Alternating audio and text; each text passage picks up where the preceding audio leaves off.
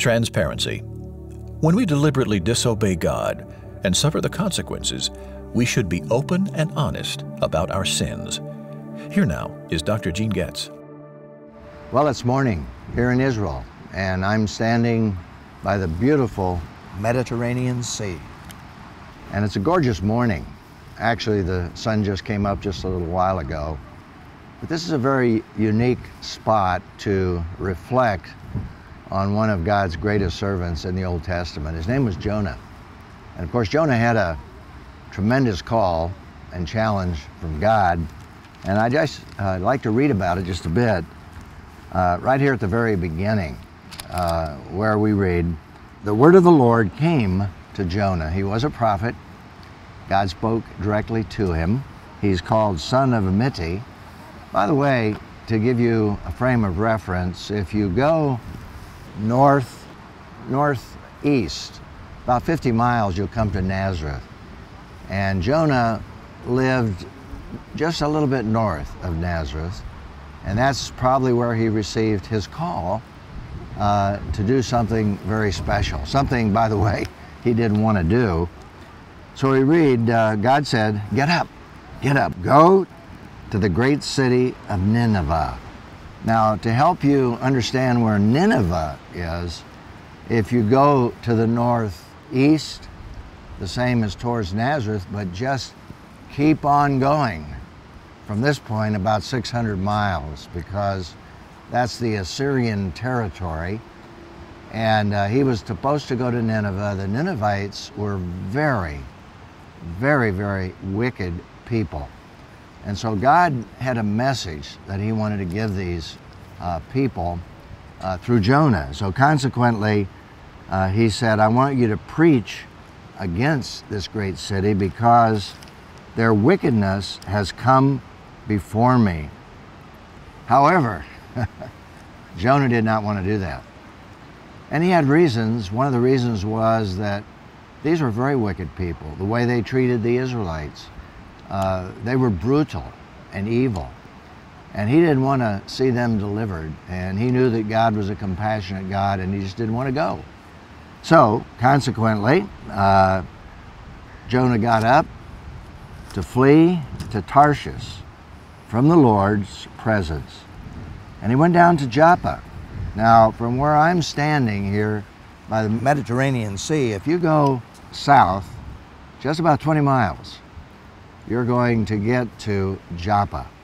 And that was the seaport, the major seaport at that time, a very important seaport. And he boarded ship. And so he headed towards Tarshish. Now, if you look out over the Mediterranean Sea, you say, Tarshish, where's that? Well, we don't know for sure, but actually we believe that it's probably about 1,800 miles all the way to Spain. So rather than going 600 miles that way, he's going to go 1,800 miles that way. Well, the fact of the matter is that God was not pleased with that, so he brought a huge storm. And frankly, I think that storm was pretty close to the shore. Now, when the sailors, they came to Jonah and said, who are you? What are you doing? What's happening? He actually confessed it, and he said, I serve God. I serve the God of Abraham, Isaac, and Jacob. They were pagans. And so they didn't know what to do with this situation, but he said, hey, just toss me overboard and everything will be okay. That shows how desperate he was not to obey God. And so they actually prayed to the God of Abraham, Isaac, and Jacob in order to be protected, because they knew they had to do something they didn't want to do. They tossed him overboard, and as they did, the Bible said that God had prepared a great fish to swallow Jonah. But the fact of the matter is, when Jonah was confronted with the fact that he was disobedient, he was transparent. He told it like it was, in spite of his disobedience. Well, it's an incredible experience to be in Israel. Been there several times with some of you. And what an experience to stand there by the Mediterranean Sea. And the other exciting thing about that is that all over Israel, you can be in places that are settings for both Old Testament and for New Testament situations. And of course, I was standing there in a relatively close area to where Jonah actually boarded ship and headed out across the Mediterranean Sea. In the New Testament, that's basically where Peter was on the rooftop, centuries later, where he had that vision that God had a passion for both Jew and Gentile and sent him on down to Caesarea, which, as I pointed out, was about 20 miles further north from where I was standing. So one of the interesting things that you learn when you go to Israel, there's layer after layer after layer of historical events that happen within this relatively small parcel of land. Now, in this particular situation, of course, we're looking at Jonah, God's call, his disobedience. And there's no evidence at this point that he's repentant. He was honest, but he wasn't repentant. He wanted to die rather than go to Nineveh. Now, later on, we're going to find out why.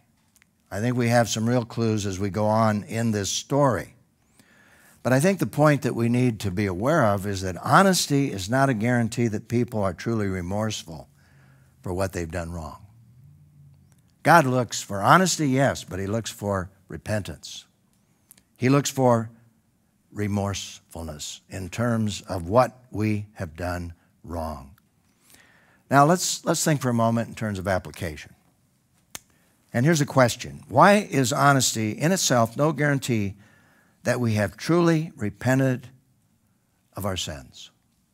Well, the fact is that can happen. It happened to Jonah. It can happen to us. James 4:17, I think, really speaks to that duality, that possibility in our personalities. When he writes this, James wrote, "So it is a sin for the person who knows to do what is good and doesn't do it." Jonah knew what was right. He knew what was the will of God.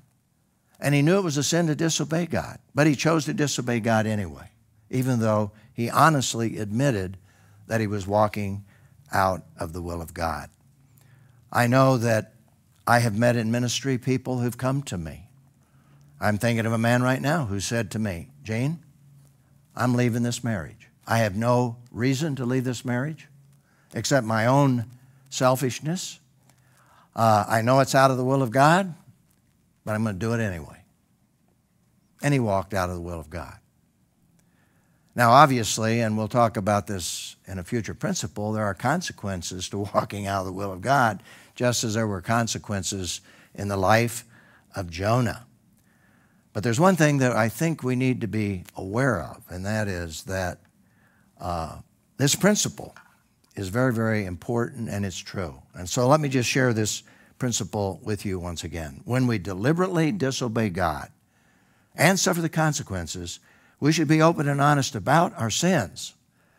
But there's a continuation on into another principle or two, and that is that our openness and honesty should lead to true repentance and sorrow of heart.